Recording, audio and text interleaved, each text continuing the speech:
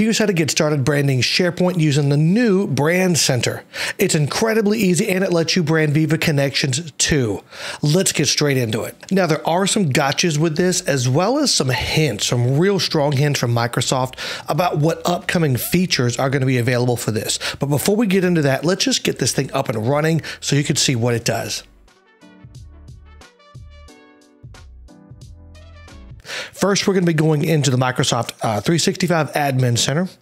We're going to go into Settings and Org Settings.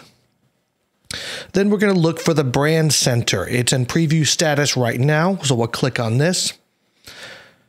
And so it's a really simple, basically foolproof way of doing this. If you already have an organization assets library deployed, it's going to default to that site. And I think you're forced, actually you are forced to use that particular site. I don't have that deployed. So what I'm just going to do is I get the option of where I want this thing at. It's defaulting to brand guide. Sure, I guess that'll be fine. We'll also have to agree and activate the public CDN. So public CDN is required for this. So no way around that. We're just going to have to do it. Once this is created, we're going to go into the SharePoint Admin Center and go check out the new site. And actually, we could just skip the whole Admin Center. You can go in there and change the permissions for this particular site, just like you could for any other site in the Admin Center. But we're just going to go straight into this site. Now, what we need to do at this point is click on the gear icon and go to Brand Center Preview. So here is the special page set up to manage the Brand Center. We'll be able to upload fonts here as well as apply font packages to SharePoint and Viva connections. But what we want to do right now is just upload some fonts and see how they look.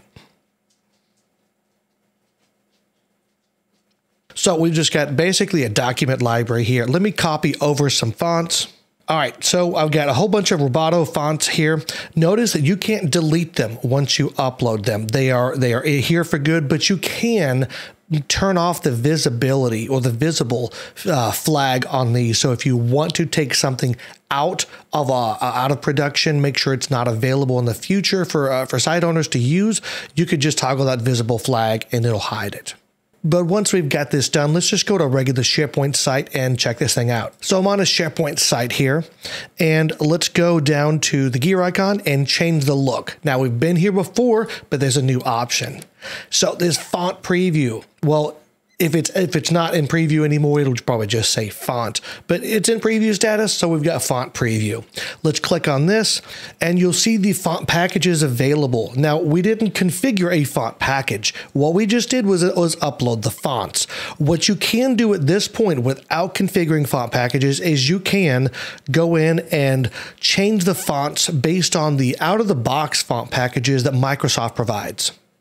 So you can quickly change it to different ones that Microsoft has given you to change the look. Now, if you want to be able to use your own fonts like the ones we just uploaded, we're going to have to go back to the Brand Center and configure a font package. So let's go do that. So we're back in the Brand Center. We need to go and apply the brand to SharePoint, which is really creating a font package to be available for SharePoint or Viva Connections, because you can do that in here too.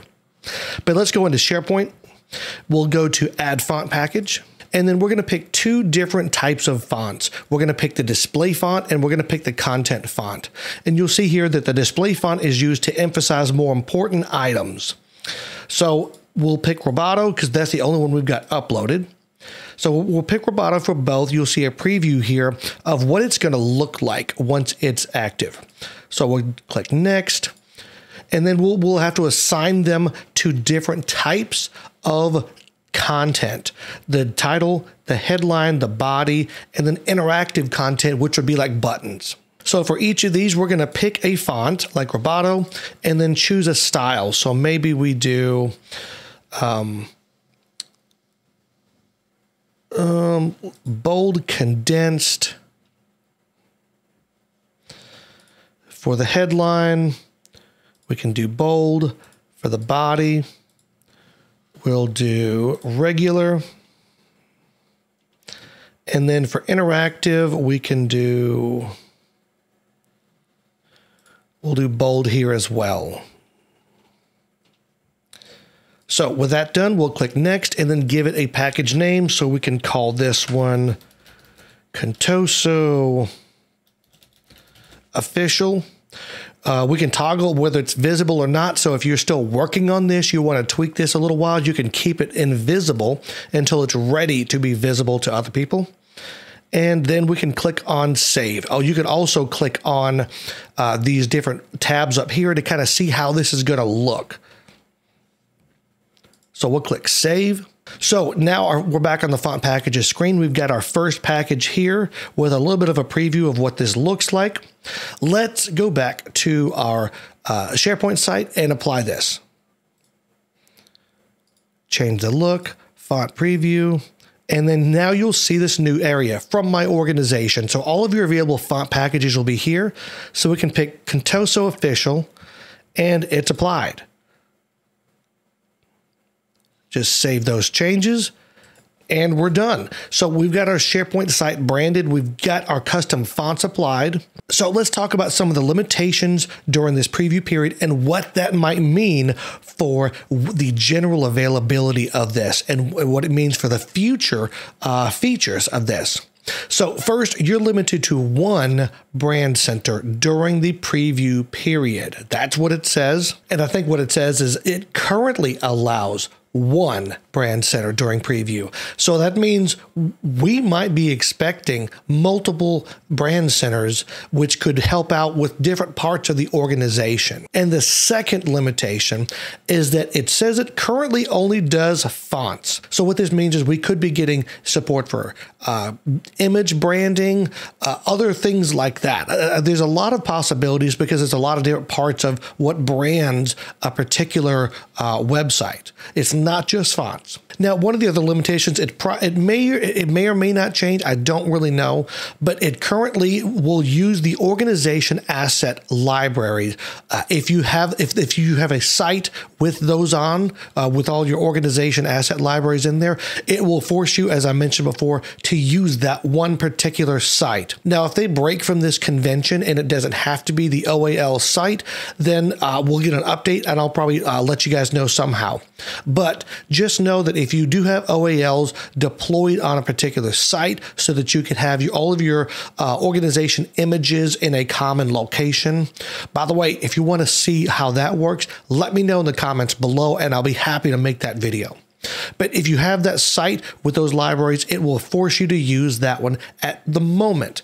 Don't know if that's permanent or if it's just a temporary thing while they get some different architecture in place. You know what I mean? So what do you think of this brand center? I think it's really cool. I think it's a lot better than what we've had before to do branding. It allows organizations to really set guidelines for how content should be presented within SharePoint to make sure it's a consistent look and feel across all sites.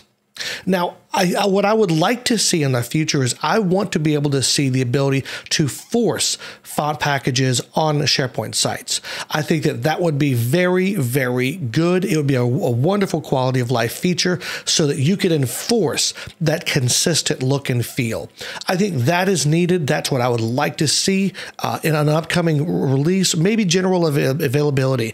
Maybe once this thing gets GA, it will have that. Maybe I haven't seen where they've talked about that yet, but I would like to see some sort of a policy where you can apply that. But let me know what you think down in the comments below of this brand center. We think we've been waiting for quite a while for this thing. It's here, and so far I'm pretty happy with it. Let me know down in the comments below. And if you want to see another cool video, then click up into this corner here to get started.